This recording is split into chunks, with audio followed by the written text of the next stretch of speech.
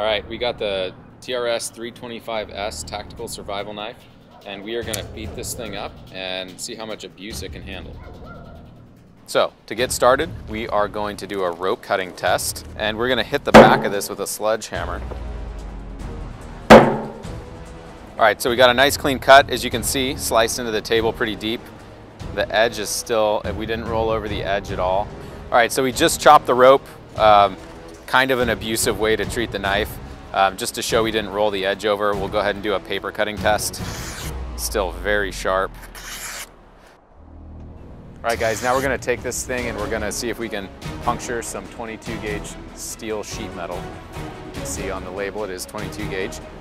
This is obviously something you would not use a knife for normally, but we are trying to destroy this knife and just see how much abuse it can take. This is kind of a dangerous thing to do. This is not something you want to do. I'm wearing gloves right now and I've got my thumb on the back of the knife. This knife does have a pretty generous finger guard, which gives me a little bit of more protection.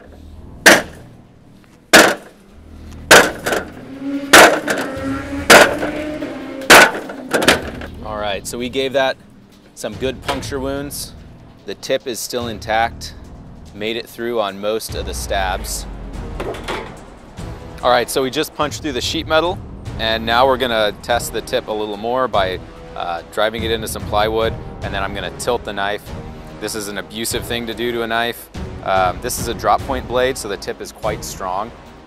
So it should be pretty durable, but this is basically testing if you are using the knife roughly, you know, you definitely don't want the tip breaking off. There's a lot of things you can't do after that.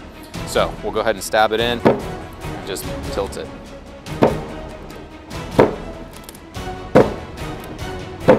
See, I'm not babying this thing. This is pretty good. Go back the other way. Definitely not breaking. I didn't expect it to. Maybe on a clip point knife, there's a little less material out here, you might expect it to snap, or a fillet knife, something like that. Just goes to show the drop point design is good, and the heat treatment on this knife is also pretty good.